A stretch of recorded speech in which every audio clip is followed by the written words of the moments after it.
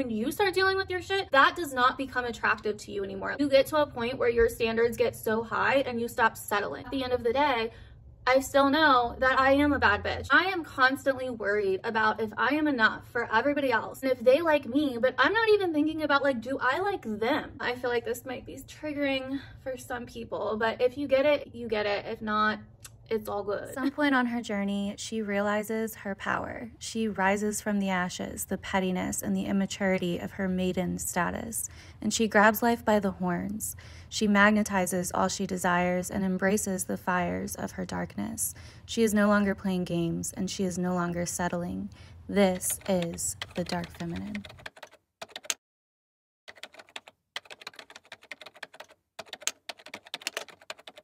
Hello, darlings. Okay, so to be all the way real with you guys, I have been really in this like dark feminine era the last few months, and I have been loving it, okay? Honestly, this whole year, I have been learning a lot about feminine energy and really working on embracing the different feminine aspects of myself. There comes a time in our lives where we are just down with the darkness. We are done running from shit, right? Like we are done running from it. We are embracing it. Like our shadows, our inner demons, etc. don't have control over us anymore because we are the queen, okay? I have been embracing my dark feminine energy the last few months and it has been liberating, okay? Let me tell you, I've been feeling so confident and so secure within myself, so secure within my inner power, so secure within my standards. I mean, I just literally am not the same person, and it's been beautiful. So today in this video, I want to tell you how you can embrace this dark feminine energy, what I've done, and also what even is dark feminine energy, why it's important, etc. So I got you covered, okay? But you want to make sure that you have a drink, a snack, that you're relaxing. This is a chill, laid back video, okay? I decided to do something different and do like a chill, get ready with me style video. So just a heads up. Make sure that you comment down below if you like this video, if it helps you, give this a thumbs up, all of this stuff, you know. And with all that being said, we are gonna get into this video. So to understand dark feminine energy, we first have to understand feminine energy. The easiest way to understand this is that masculine energy initiates, it moves forward, it leans forward. Feminine energy leans back, it attracts, right?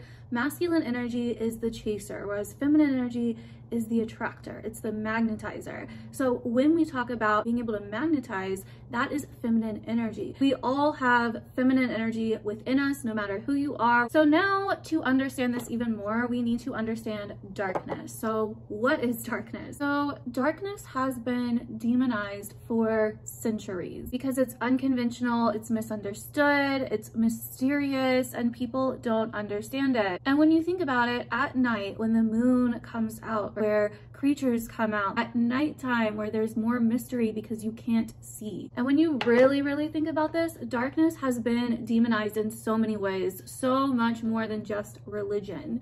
And because feminine energy is darkness, which is why the moon is feminine, because of that, feminine energy and feminine beings have been demonized for the same reason and have been repressed for the same reason, and still to this day. But many don't understand that darkness, the literal void of all creation, is feminine energy. This is why the womb is dark. When a baby is in the womb being born, that happens in the darkness. We don't see that happening. That's not in the light. Masculine energy is the light. Feminine is the dark. When a seed is planted, we don't see that. It happens down in the ground, in the darkness. So much of the creation, the beginning of the creation process, happens in the darkness. Because many don't understand that the darkness is feminine energy, because it's different, it's unconventional, it's mysterious, it's unknown.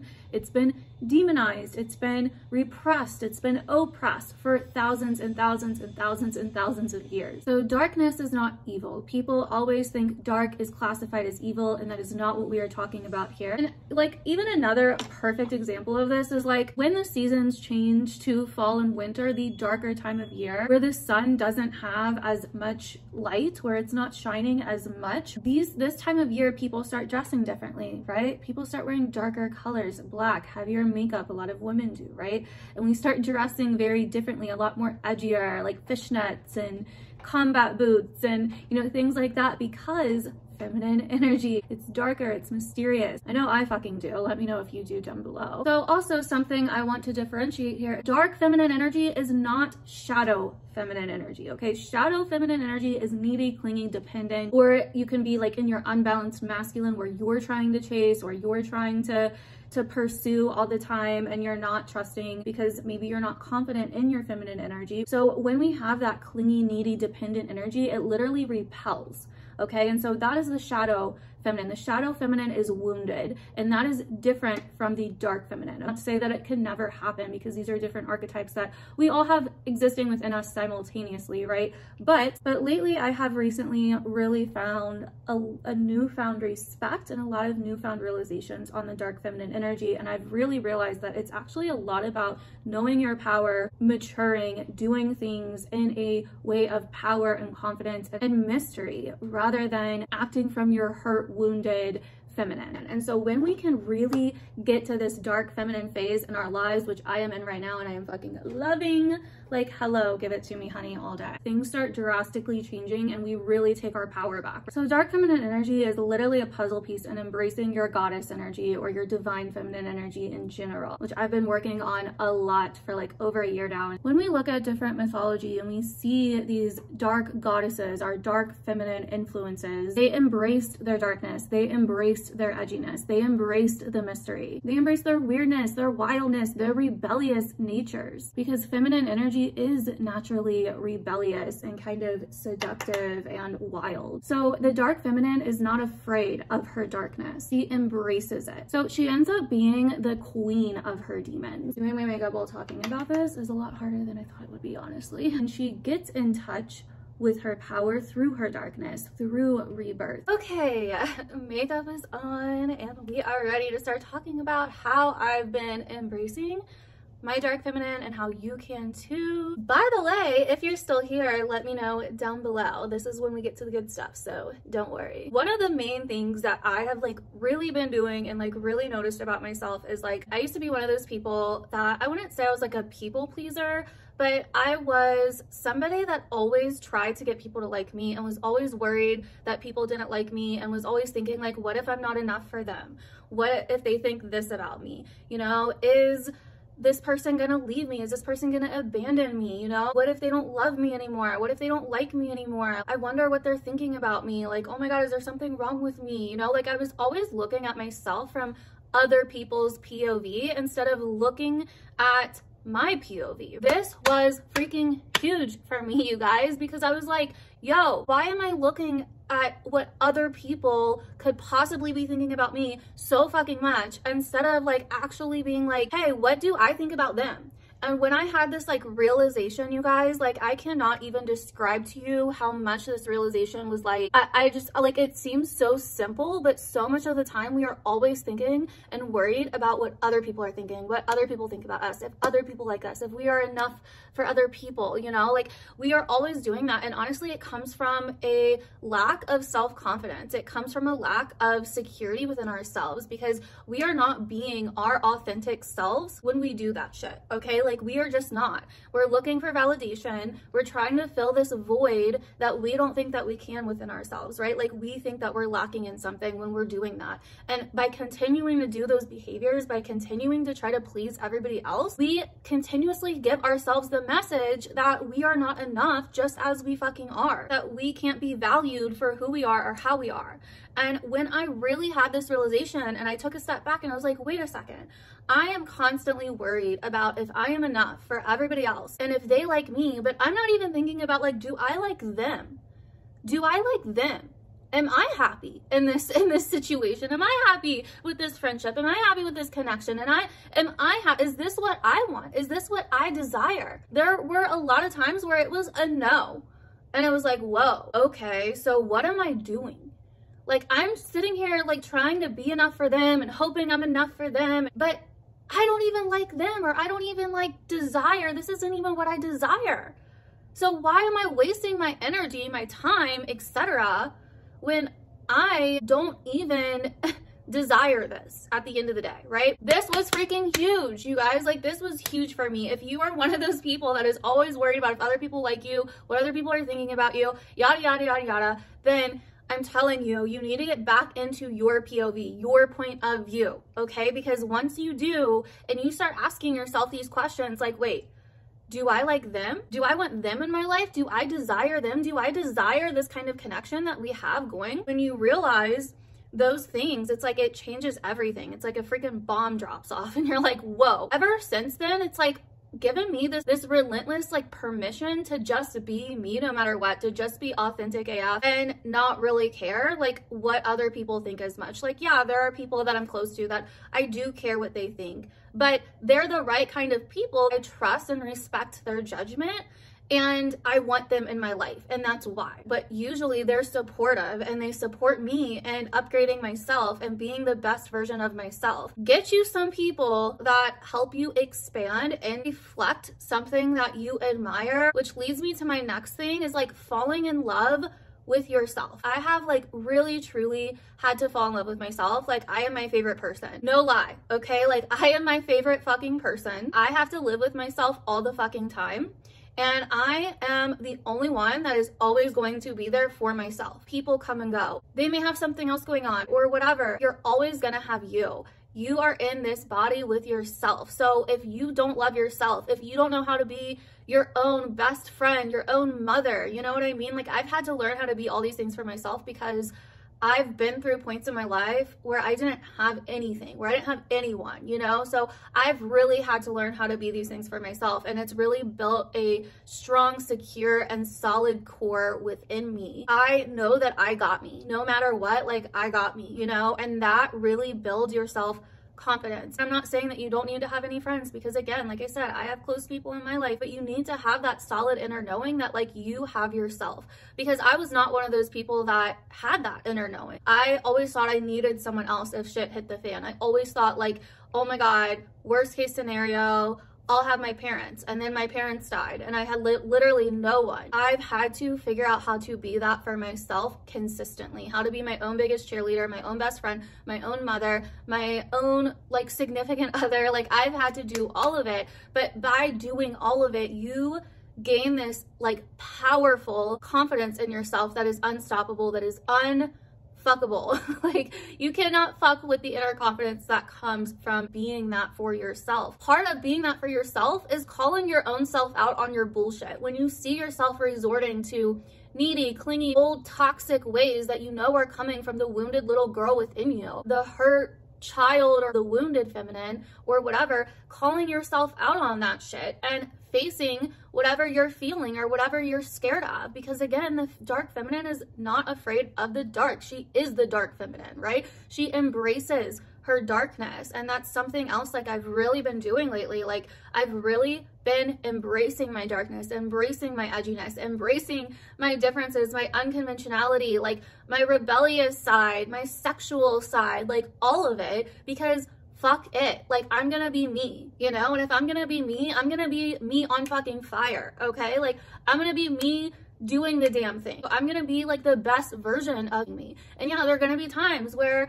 I'm not, I'm having a shit day, or I'm not feeling it, or my wounded child is like kind of freaking the fuck out, right? And I'm having some issues like calming her down or making her feel secure. But like, there are going to be times where that happens, and that's okay. We're human. We're not always gonna be just in our bad bitch energy 24/7. But at the end of the day, I still know that I am a bad bitch and I can do anything, and that I am capable of whatever, even if I don't always feel like that, or even if I have thoughts that tell me otherwise at times, which is normal. Those are the days that you be with yourself, that you take a step back, that you focus on you, right? That you do the inner work, etc. So a lot of this is about falling back in love with yourself, taking your power back. I had to stop giving my power away so much to all these different things outside of me that I was powerless over. I had no control over, because it was like other people or situations out of my control, but I was still like worrying and freaking out about it. Or my power to situations that I did have control over, but I was like, oh my God, I can't do this, you know? And I would be in this like victim energy, and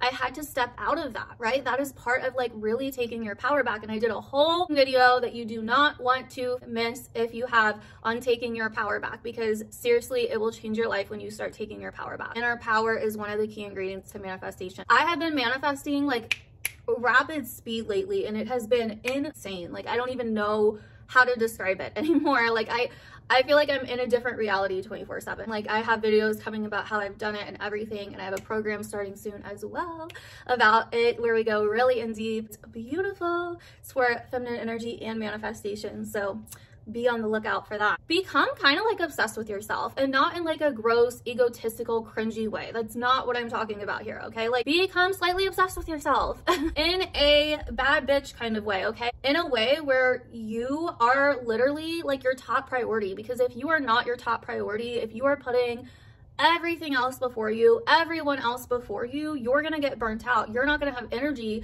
to do for others, right? So when our cup is filled, then we can fill other people's cups. Then we can be the best version of us for those other people. Like people get so triggered by the word selfish, but this is something I've noticed with the dark feminine and being in my own like dark feminine era lately, is like I am thinking about myself more. I am thinking about what I want. I have to continuously remind myself like, wait, when I get too distracted by outside shit, by other shit, I have to bring it back and be like, yo, hold on, what do I want here? Like, what's my gut telling me? What's my heart telling me? What do I desire here, right? Instead of getting swept up by everybody else's opinion and what everybody else might think and yada, yada, yada. Like, I'm a Libra, so everybody else is my downfall. Like, everybody else is what I'm always fucking thinking about, okay? Not as much anymore. I feel like I'm a lot more balanced and not as much in those shadow Libra traits, but they still come up sometimes, and I have to bring it back and remind myself, like, hold on a second, like, what do you want? What's going on with you, right? Like what feels right to you? Like quit waiting for everybody else. Do what you want to fucking do. And that's not fucking selfish, because when I do that, I thrive and I'm able to be there for people so much more. Like my best friend right now is going through a difficult time, and I've been in this energy just thriving. But because I'm thriving, because I'm so overflowing, I've been able to be there for her and support her and not be like burnt out, caught up in my own shit, disregarding myself, trying to be there for her, but then not really being there for her because I'm not right, you know? Like, I've been able to support her in like a healthy way and really truly like be rock solid for her, because I'm rock solid within myself. When I'm not rock solid for myself, I can't really be there for anybody. I can try to, but I'm gonna get resentful, I'm gonna be burnt out, I'm gonna be exhausted, I'm gonna be worried, I'm gonna be fearful, like all this other shit. So like being selfish is not a bad thing, because we all are inherently selfish. In fact, by you thinking that you're not, like a lot of times people are like, oh, well, I'm so giving. Okay, but you give because you want some kind of validation. You're getting something from it, even if it just feels good to you, right? So you could still say that that's selfish, right? Like it always comes back to us, because that's how we're wired, and it's not a bad thing, right? I'm not saying you need to go around and like hurt people. I'm not saying selfishness in that regard. I'm just saying self-focused, right? Like you have to be a priority in your life. Like the dark feminine, she doesn't have time for bullshit, for pettiness, for old wounded girl shit, right? Like, yeah, it's gonna come up, but she can handle it. She can deal with it because she's in her power. I feel like this might be triggering for some people, but if you get it, if you get it, if not, it's all good.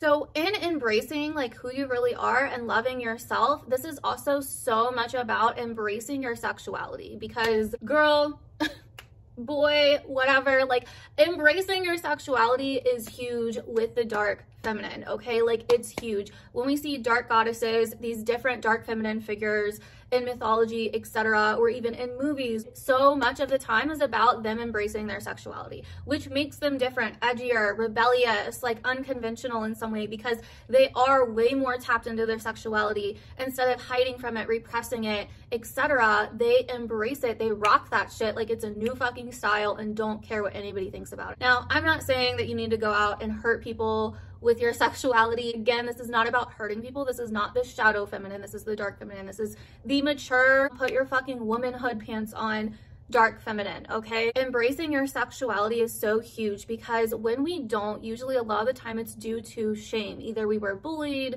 or we were told different things, or we were told to believe different things, or, you know, we were kind of brainwashed into being insecure in some way, or something happened in our childhood, like all these different reasons, but it all roots back to like shame or guilt, and that lives in your sacral chakra, right? Which is right in your womb area, right where your sexual organs are. And so when we have shame, that energy lives there, and it will literally block us from being able to be connected to our sexuality. For so long, I was so detached from my body, from my sexuality. But ever since I was a little girl, I was very in tune with my sexuality. So I knew that something had to happen, because as an adult, I was not as in tune, because I had a ton of sexual trauma throughout my life. So I had to do a lot of work on my shame to figure out why I was shameful, what I was shameful about. I express my sexuality in a lot of different ways, and you can too. It's not just about sex, right? We express our sexuality by looking at someone. We can express our sexuality with what we wear at times, through art, through creative projects. Creativity is from our sacral chakra as well. It is literally a form of sexual energy. So, and that's why sexual energy is there, because it's there to create something, right? And this is why orgasms are fucking divine. They are like literally part of source energy, and you can create things or manifest things with orgasm. It's something that I do frequently. But another way, a huge way that I embrace my sexuality, and you know this already if you follow me on socials, but I dance, darling. Which is a big deal for me, because I was bullied in middle school at a very young age for the way that I danced, because I danced very provocatively. I don't know where it came from. It was just me expressing my sexual energy at the time that I was feeling. So ever since then, I really repressed my dancing and my sexuality. There was like a lot more trauma after that that ended up repressing it even more for me. And so I had to do a lot of work on the shame that I felt. So the next thing is embracing your edgier sides, embracing that dark bad bitch music that you want to listen to, but it's kind of naughty, embracing your naughtiness, embracing the things that are risky, like that you've been putting off, that you've wanted to try. Like, what are the things in your life that your dark feminine has been wanting to try or wanting to do, because it is unconventional, mysterious, or whatever, but you're scared because of what other people may think, or because it's really unconventional, the sun is just coming out and shining. What are the things that are rebellious, edgy, mysterious, sexual, like all the dark feminine vibes that you've been wanting to try? A lot of my clients are like feeling this. It's so funny. Like, my clients so many times end up mirroring something that I've recently gone through, or like whatever. And so I've been like just in this beautiful dark feminine badass phase of my life, just feeling so in my power lately, and my clients are too. One of my clients was like, I have been wanting to do these like pole dancing classes, but I've been scared and this, that, and the other. So lately she's completely stepped back into her power. She's pulled her energy back to her and off of other people. And she recently went to a pole dancing class, and I swear to God, it had only been a couple weeks since I had talked to her. She's like a whole different freaking person. I was like, oh my God. Like, I mean, it's insane, the results that my clients are having lately. But so what is something wild and rebellious and edgy that you can do that you've been feeling called to do, but you've been putting off? This is likely your dark feminine. How is your dark feminine speaking to you? Getting very, very aware of that, and actually like listening. What are ways that you've connected to your dark feminine in the past? So the next thing is emotional maturity, right? Like emotional intelligence, emotional wisdom. If you've been here for a while or you've worked with me, I talk a lot about emotional intelligence, because it is seriously the key to glow ups. It is the key to so freaking much. Your emotions are connected to your psychic gifts. They're connected to your intuition, your creativity, your sexuality. They're connected to all of the feminine parts of you. But we have gotten so used to, as a society, repressing emotions, shoving them down, or, you know, taking a bunch of things to not feel. That is blocking us from our feminine. And this is how we do it to ourselves. This is how we repress our feminine in today's world. When you shove your emotions down, when you are not connected to your emotions, you are basically doing the same thing that's been done to feminine energy and darkness for thousands and thousands of years, right? So if you have a hose and the hose is kinked, the water can't run through. This is the same with our emotions, right? That energy can't run through. Emotions are energy. So when we don't feel, it kinks our hose, and we get detached or disconnected from our psychic gifts, our intuition, our sexuality, our energy, like so freaking much, our creativity.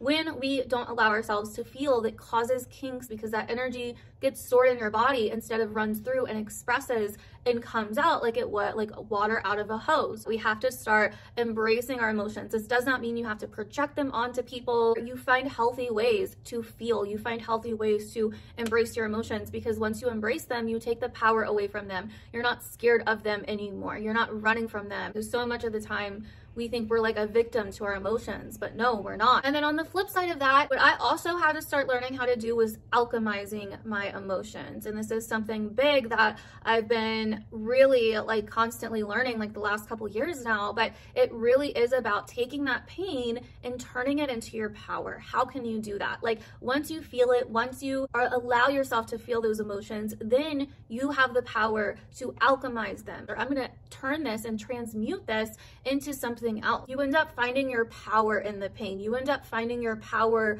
through these more difficult emotions. All of my anger and my hurt, or at least a lot of it from my childhood, I now use as my passion for what I do in the world, about what I do here on YouTube, about the things that I talk about working with other people. Also, you can ask your emotions to show you things. What is this emotion teaching you? What can it show you? The next thing I've really stopped doing, and this is a little bit more like this year recently, I stopped fucking settling. For so long, I'd be like, I would want something and I would go to the cheapest place to get it, right? And I knew it would be like a cheaper version of it, or a version that like wasn't as good or wasn't exactly what I wanted, but I kind of settle, right? And so that's like an easy example. And I'm not saying like every single time you need to get like the best of the best or whatever, but where in your life are you doing this in a way that is almost sending you the message like that that's all you can do, or that that's all you deserve, right? Like, are you settling in ways where you're like, oh, I can't do better than that? Are you settling for mediocre because you think that that's all you can do,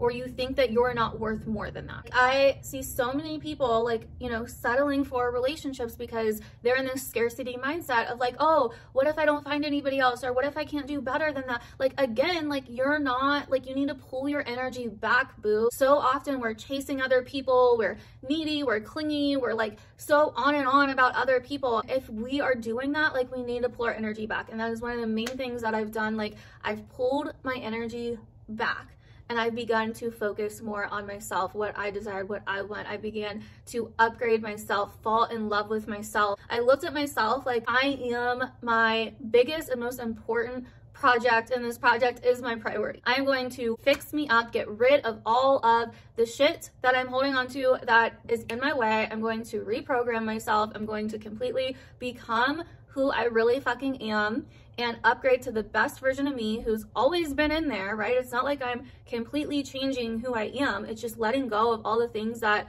I'm holding on to that are not me. Where in your life are you settling and not seeing your true value? Like that is really what... That has been another huge fucking one for me lately that has really just upgraded me and upgraded my mindset. Like in my mindset is good. It is like turned up 1,000 fucking %.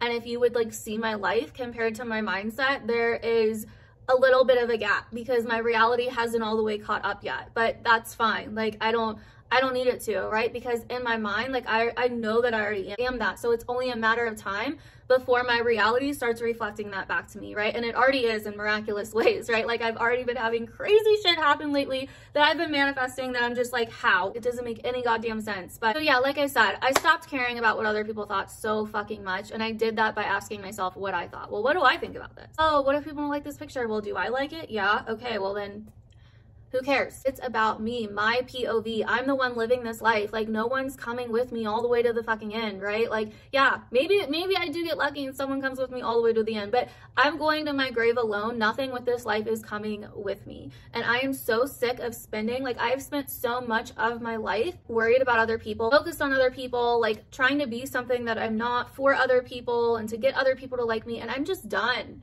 Like, I am just done, boo. Like, I don't have time for that anymore. Like, I really don't. And I don't want to do that anymore. I value myself too fucking much now to start doing that shit again. And yeah, there are times where I catch myself, like old thinking kind of reappears and I have a conversation with myself. I basically also stopped trying to prove myself to everybody else and I started proving myself to myself. Like, boom. I can't even tell you. Like, I am my biggest fan. I am my biggest everything, okay? Like, I am my biggest everything.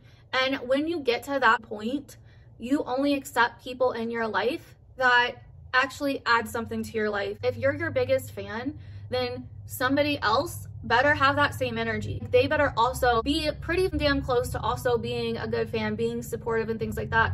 Or else you're like, damn, I respect myself way more than this person does, so I don't have time for this person, you know? Like, you get to a point where your standards get so high and you stop settling, where you know your inner power. And again, this isn't like cocky, conceited BS. It's true. Like, I've never felt so much more of myself and so much more clean in terms of myself. I still have empathy. I still support people. Like, I still do all those things. I would consider myself a kind person, but I'm not just this like nice little naive girl that doesn't know any better anymore. I feel like the dark feminine is about us emotionally maturing and maturing into our best selves by embracing both the dark and the light within us. And you also get to a place where you don't want to accept people in your life that are emotionally immature, that like can't express their emotions, that run from their emotions, that don't want to feel their emotions, like especially when they're adults, you know, like adults that can't deal with their shit. When you start dealing with your shit, that does not become attractive to you anymore. People that are emotionally unavailable are not attractive to you at all anymore. So yeah, hopefully this made sense and hopefully you learned something from this. Also, let me know, did you watch the whole thing? Are you still here?